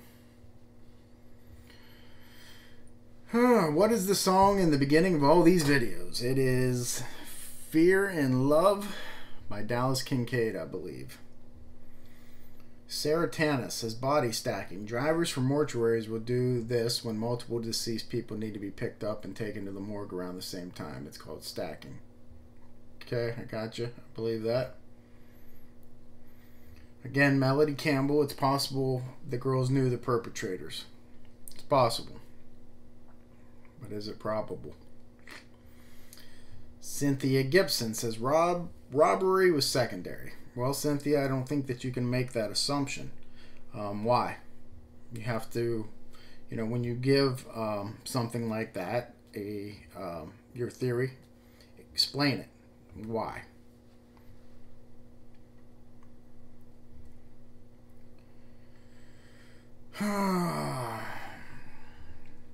Colt Heron. You are not going to be smoking crack with any type of refillable lighter. The logistics of the freebase process just does not lend itself to a refillable lighter, whether it's a Zippo or a torch. Well, Colt, I understand what you're saying, but freebasing and crack are two different things. Freebasing crack and regular smoking of crack, it wouldn't matter how you would light it, but I understand what you're trying to say there. But it's still possible. I mean, they could have lighter fluid for a Zippo, or we don't even know if lighter fluid was used. That's the whole thing here. So I'm not sure that we can go that route. Ruthie, out of work and ready for my mains squeeze. Oh, thank you, Ruth. Okay, Phoebe Armstrong. It's not about the skill as a detective. It's about fresh eyes looking at it from a different perspective. It's not about ability. It's about the victim. Ego has no precedence in murder cases. The reason you're at that site is because of the victims. Please remember that. This is the reason I watch you. You care about the case. The reason you're there. Thank you. I don't understand that. I'm sorry. I don't get that one. MD, I was 21 when this happened and I lived in Austin. Couldn't believe it. Then my good friend moved to Pompano Beach, Florida in 1993 and was murdered a year later. Her case is still unsolved. I'm sorry about that, MD. Wesley Lee, I usually try to become the perp, so if I sit and wait, I have a reason, and the brutality, I'm angry, and the degradation. I felt degraded or envious. It just seems personal and filled with hate. It's possible. Stink feet. Ken, thanks for doing this video. I know a lot of other people had requested it as well as myself. Great evaluation. I agree with your assessment of this case. The convoluted false confessions and misdirection they caused must have thrown the APD into a tailspin. They never took their eyes off the four boys long enough to pursue the two persons of interest that I'm convinced perpetrated this horrific crime and are running free today. Well, to me, I mean, I understand how they came up with the four suspects. I have no problem with that. But then, once DNA gets involved, and it's from vaginal smears from a rape, not touch DNA that could be transferred. Okay, now I got a problem. And now you're going to have to start looking at that YSTR DNA in two different victims that match each other. Simple as that. I mean, when you're wrong, you have to admit you're wrong. That's all there is.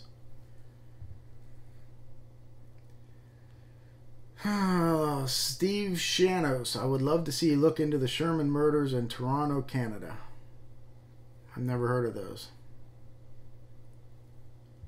Michael Kerrigan, hi Ken, you have reckoned that the perpetrators were comfortable. What is the chances the girls were also?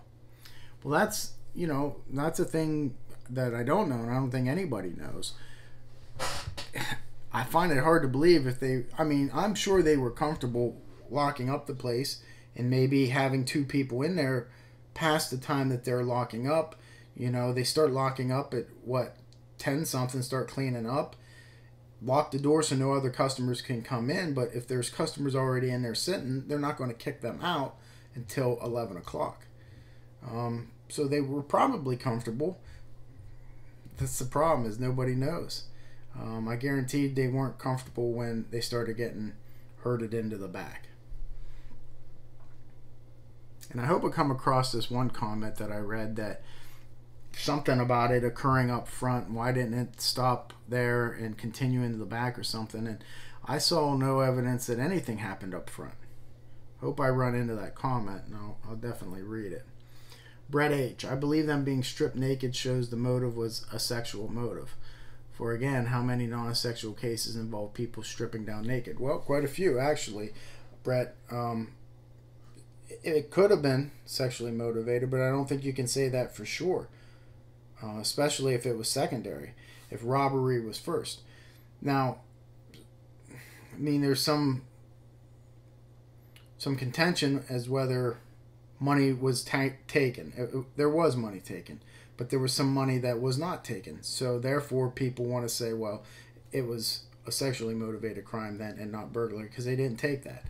Listen, they didn't see it, or they got lost in all the confusion and all the chaos that was going on. They still took money. So whether robbery was the primary motive, which I believe it was, and the assault being secondary, or vice versa. I could be a fool and sit here and tell you for sure this is what it is, but I don't do that unless there's facts to back it up.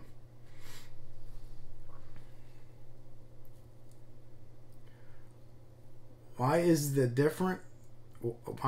different than Scott's confessed version, where they came in the back door that they propped open? Michelle, it's a lot different, because they didn't come in the back door. What I'm saying is it was the two people that were sitting at the booth. Had nothing to do with the people that confessed.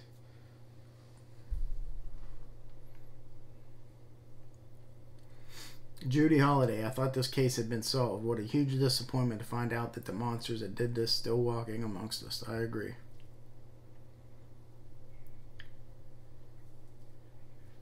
Oh, great channel. I thoroughly enjoy hearing your assessments. If the fire was contained to the back room, was there a chance DNA could have been left in the booth the two guys were in? Not sure how much water the fire department used in the front. No. The whole place was saturated with water, front and back. Back when this happened, you were not going to be pulling touch DNA. And if you did, it would have just been a huge, convoluted mess, because you would have had hundreds of people that sat at that booth. So you would have had a mixture. So no chance for DNA.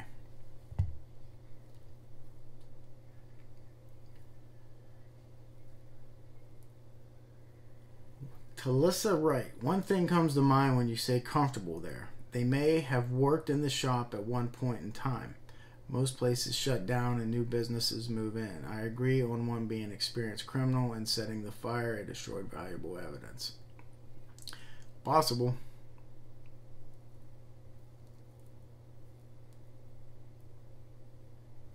Raven 696.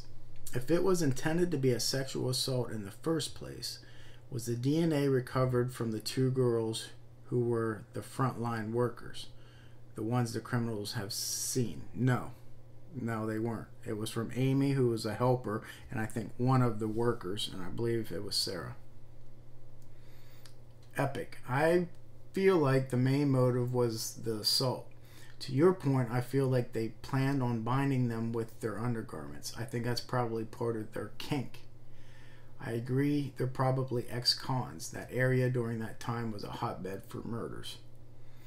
Yeah, and I tell you, I got a message from uh, Jason Jensen, who is a private investigator, uh, and he had watched my assessment, and he did a little digging, and he sent me a news article of two brothers uh, in their early 20s. One was a little bit older than the other one, that had a previous conviction for a robbery and had done time and had gone out and had moved to Austin, Texas, where this occurred. So it's things like that, that need to be followed up on. And that's exactly, what I thought, that it could be two brothers, two cousins, or something like that. Somebody related, had done previous jail stint, prison stint. So, hey, thanks for looking at that for sure.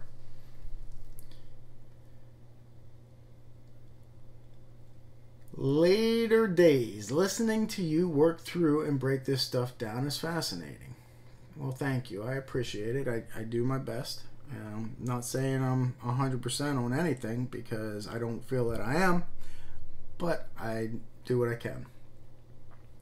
Supreme M. So does one DNA result match a boyfriend or not? No. I don't believe it matched the boyfriend. Would these girls allow strangers to sit in the cafe past closing hours? Yes, I don't think they had closed yet. I think they were still getting ready to close, maybe turned the sign over that it was closed. They couldn't close until 11. So I'm sure right when 11 occurred, they were getting ready or was trying to usher them out. I mean, people saw them in there. So, I mean, it happened.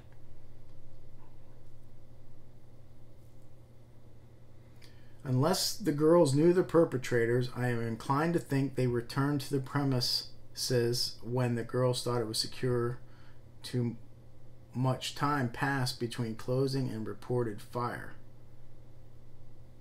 No, I don't think so. I don't think they ever left. They were doing nefarious acts when that shop closed until, they left and started that fire.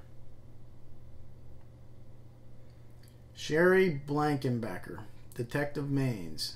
Your thoughts. Is it possible for some residual from the first rape to be transferred to the second rape, therefore leaving DNA from the same perpetrator? Yes, that is possible. And I wondered that myself. You always want to know, well, what's the quantity of semen that's in each victim or in a victim? So yes, it's very possible that it's the same YSTR as just one person. So two YSTRs and two different rape victims, but it's from one offender, from there to there. Very possible. Still, I still don't think that changes the assessment that it was at least two people, obviously, because of the weapons used. Now, again, you could say, well, one offender could have two different weapons. They could. But I doubt it. One person could control four girls. Okay? You get a lot of talk about that. People say, well, how can one person control four people? I always go back to the BTK killer and Dennis Rader and listen to how he killed the Otero family, which was at least four of them. And he was by himself, and he controlled them with a gun. And he raped some, he hung some, he smothered some. I mean, so it certainly can be done. But in this case, I want to say that it's more than likely two offenders.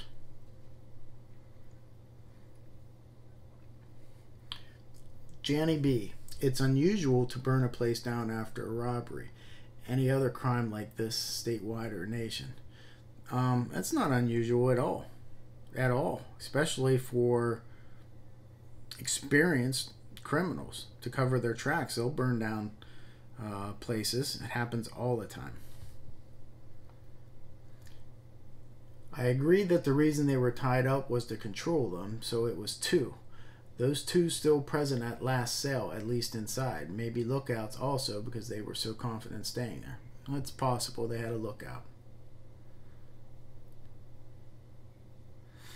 See Amy Gellert case for why people might be stacked with items on them. This is a known tactic of military and some home invasion robberies.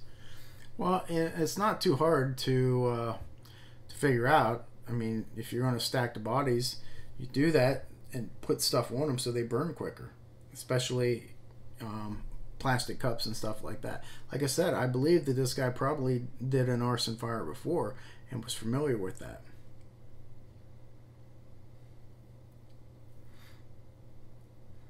Steve Miller, you look like Lieutenant Dan from Forrest Gump in your undercover pic. I've heard that before. Thank you. Or maybe not thank you. Well, at least you didn't say I looked like Forrest Gump, and then I would take that differently. But I've heard Lieutenant Dan before because I think he played in The Terminator as, I don't know, obviously not Arnold Schwarzenegger, but he played in that and people tell me that I look like him too. So, okay, I digress again. Cynthia Key, you convinced me once again. And, hey, that's good, but remember, my goal is not to convince anybody.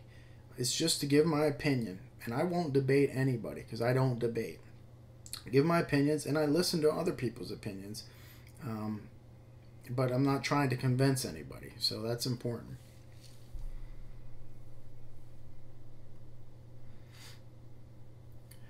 Okay, hi Ken, great breakdown. Surely they would not have cashed up before these two individuals left. Do you think the girls asked them to finish up and leave before crime took place multiple times?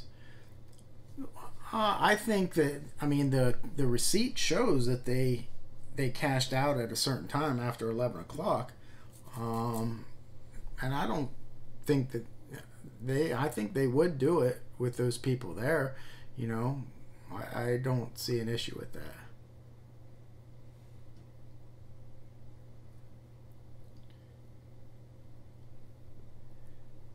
My best friend was one of the 46 homicides in Austin in 1990. I didn't know the number was that low. She was also a teen murdered by a stranger like this case. I'm curious to know what other homicide situations were as drug-related or domestic robbery or stranger. I'm sorry with the loss of your friend.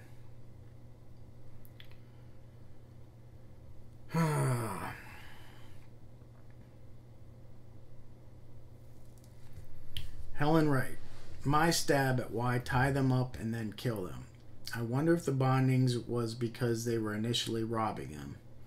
After the sexual assault, they were facing a new, harsher set of charges, so they switched from wanting to control to wanting to eliminate the witnesses. All speculation, but it potentially fits. Yeah, I mean, it kind of does fit, Helen, so I'll give you that one. Boston and a tot. Regardless of how responsible these girls were, minors should have never been left to close a business. The owners put these children in a dangerous situation. And I read another comment where somebody, and I don't know where this comes from, and I hope there's something to back it up, because you never want to accuse anybody again, that the owner has some sort of insurance policy on a fire and a death within there of some sort, that he staged this. I see no evidence of that. I'm not going to say that it couldn't happen, but you better have some evidence to back that up before you start accusing people like that. That's horrible, horrible accusations for somebody to carry around. So I hope whoever made that statement could back that up with something other than, well, it's just a thought because they had insurance. So what? Everybody has insurance on their home. Just because they have a fire and somebody dies in there doesn't mean that they started it or intended it. So always keep that in mind.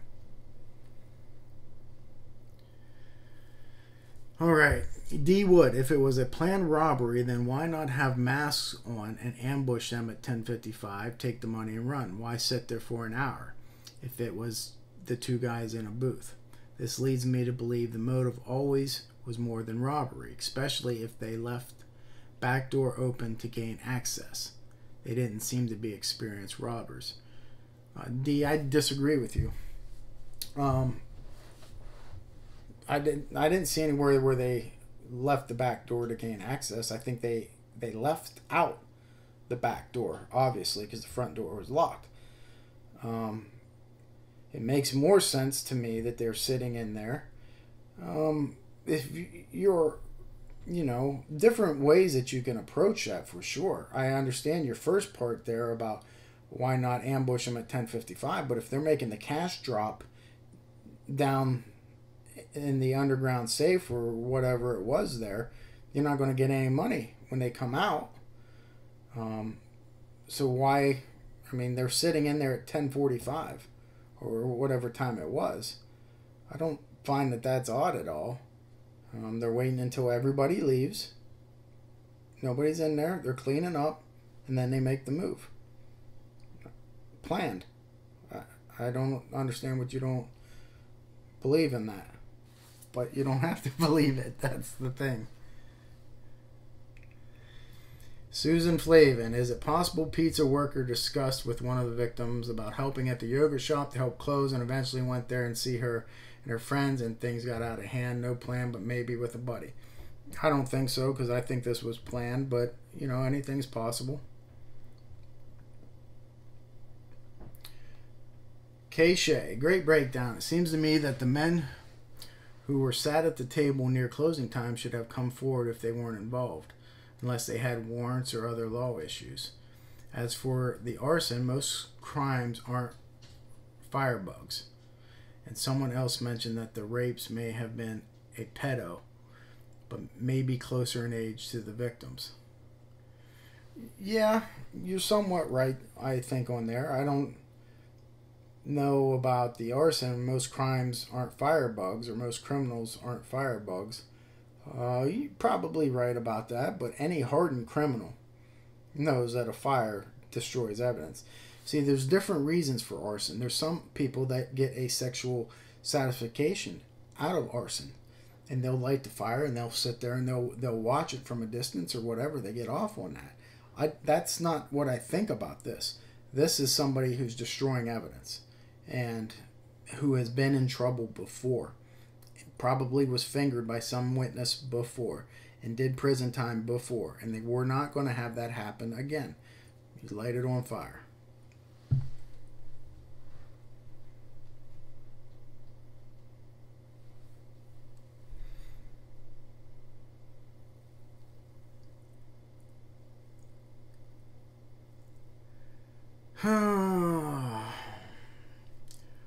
Why did the two boys sit so close to the counter? So actually, whoever came after them remembers them. If they had sat back somewhere, the other customers might not have noticed them. Maybe the girls knew the two boys. Again, it's possible that they knew them. I don't think so, though. Maybe they sat there because, that was the best vantage point for that door. Or maybe you could see the cash register or where they put the money better from that booth than sitting in the back. A lot of different variables as to why they sat there.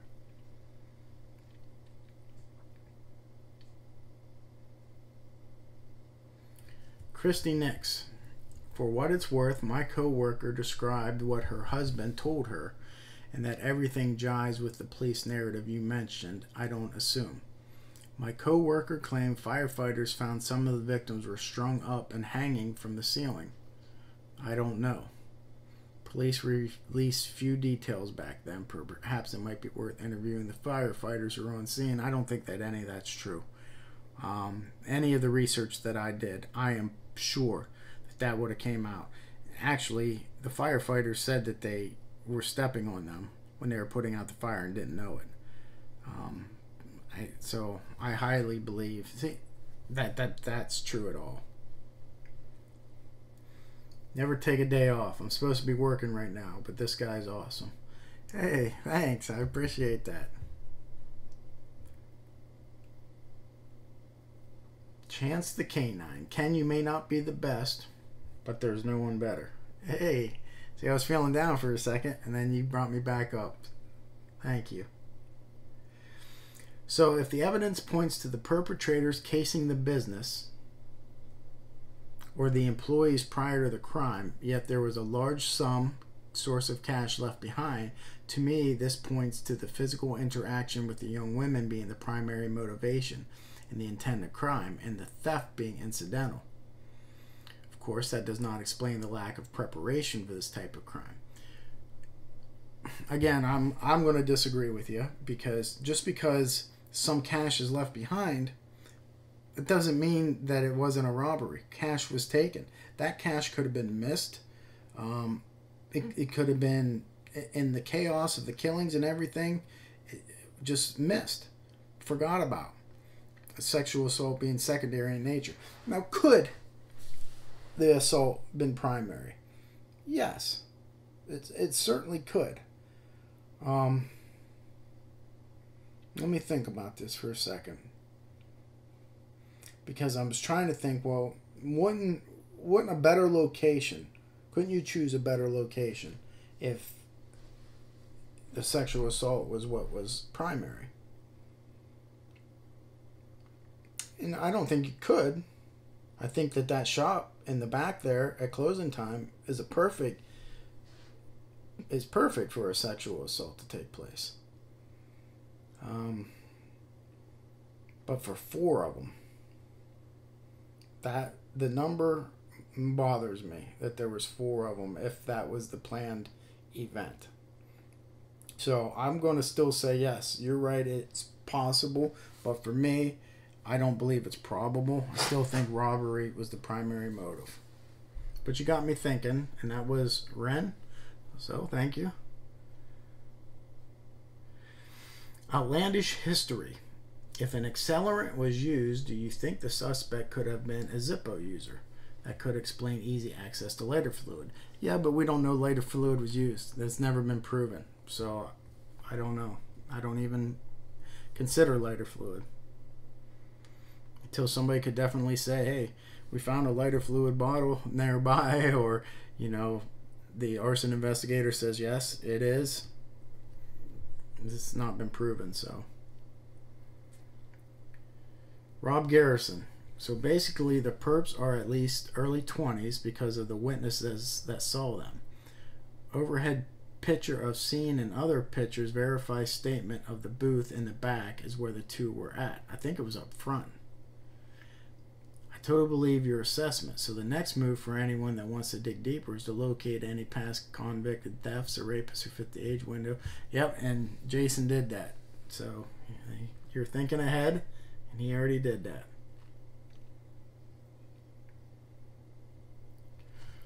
Okay.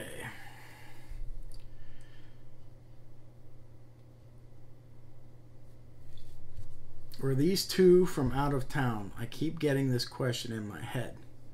Major highways right there, trains, no one recognizes these guys. Yeah, it's very possible, Gina. I think it's possible.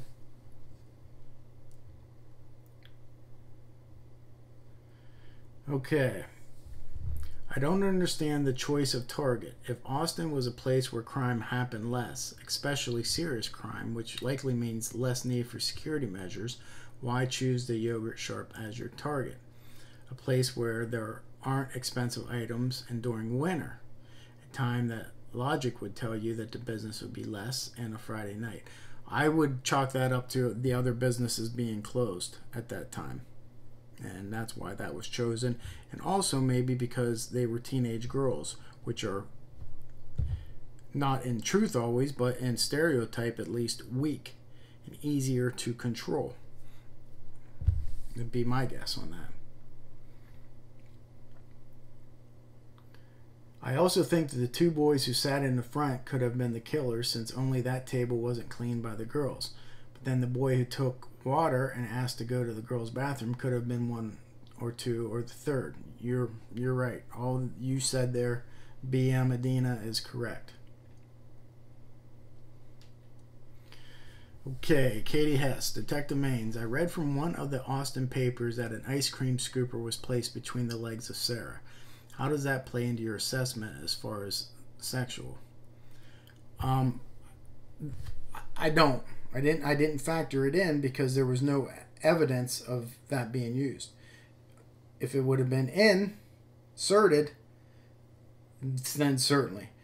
But all the chaos, all the rushing around, everything that happened in there, the fire hydrants, throwing those hoses, throwing all that water around, it could have easily just landed there. So I didn't play that in at all, because especially knowing that they were raped. So I didn't even consider it.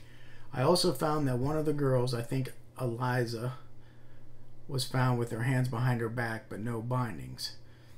I read that too, and I guess I'm just a little confused on that.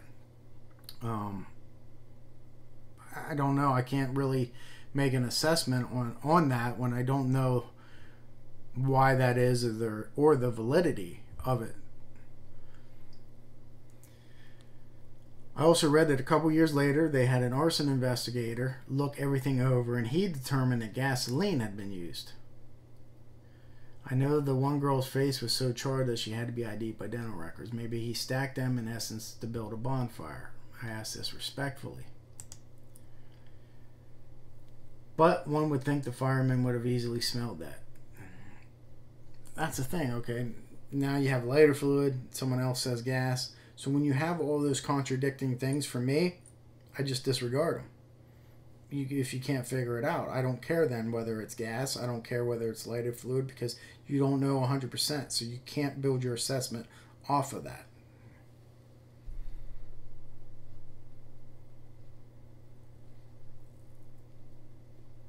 Maybe check out Jennifer's admirers or previous boyfriends. Could have been enraged that he wasn't her first. Yeah, I'm not buying that. Because then, I mean, no, not buying it. Also saw somewhere that one of the dads had dropped the two girls off to help because they wanted to get off work sooner. Yeah, I think I read that too. Kind of the same thing of those two people coming from the mall. Maybe the dad dropped them off at the mall.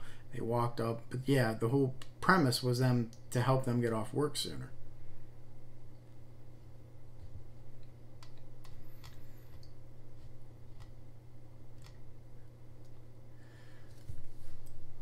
I had read that one guy was there first and then the other joined him. This could have been why he was ushering others forward in the line. He was waiting for the other guy. This is a patron behavior. Then he asked the guy if he was a cop. No criminals who were as cautious as these guys is going to ask a guy if he's a cop. So the question is, why did he take the risk to draw the attention to himself by asking that question? If you believe he is one of the perps, and I believe he was, this tells me that they were not a plan to rob initially. Second reason is for this belief is, who is going to hang there well over an hour beforehand? These same guys who assassinated these girls. That just doesn't add up. Well, I think I would have to, I mean, I understand where you're coming from. And that question about whether he's a cop does bother me. I mean, that's almost... But I didn't think that was the guy that sat at the booth. My assumption was that's the guy that went into the bathroom, asked to use the bathroom. I thought that's two separate individuals that we're talking about. But I understand what you're saying about that. Why draw attention to yourself, by asking this guy if he's a cop if you were planning on doing a robbery? So, yep, I agree with that. I understand what you're getting at. All right, let me find one more. There's that main smile and twinkle that says, I don't like that. Agreed. For a prosecutor to have to throw in another offender because he can't admit he's wrong is wrong and tarnishes his integrity. Agreed. Justice isn't just about getting a conviction. It's about sentencing the guilty and being 100% sure about it because of irrefutable evidence. Nothing like the element of surprise. Two girls, now we have visitors. That gave them the oh crap moment that changed things. I feel bad for the families. Thank you, Detective, for taking out the big shovel in this deep dive. Donna, I can't agree anymore. I mean, that's a perfect one to end with, and I agree with you 100%. You can't hide behind a badge or a title to mask your lack of integrity. Okay? And your integrity is up front, and it's doing what's right when nobody's looking. And you have to have that, especially in this field. So I think you just have to say you're wrong and move on. And I don't think it was those 4 guys that they arrested. And I think DNA tells you that. But then again, listen, I don't have the case file in front of me. I'm going off of what everybody else has. What everybody else sees is the same thing that I see. Maybe they know more, and they usually do. So I can preface that by saying, from what I see from the outside, they have the wrong people tunnel vision on. So I'd like to know more about those 2 brothers, that I had talked about earlier. But just because they kind of fit the profile, you can't start narrowing, on them and trying to make everything fit them either. They were just 2 people, but that's how an investigation begins. If something doesn't add up on them, you move on. If things keep building, then that's how you build a case. So that's it for the yogurt shop murder. So I think tomorrow will be Saturday, and I got a bonus video that I'm going to put out, another elite members request. I've been hammering those out because, hey, you guys deserve that. And it will be Mara Murray, I believe. So I took a look at that. Not sure of the case that I'm going to do next week yet. Just not sure. I might even take a week off. Hate to do that to you guys, but I give you a chance also to go back through the past videos that you haven't seen and maybe watch, or do some more research, and we'll see what happens. You'll know when I know. I'll put it out to you. So thanks again. Another great week, another great amount of questions. I respect your questions, and hopefully you respect my assessments, and we'll keep doing them. Okay, until next time, happy Thanksgiving for everybody, and you know what's next, man.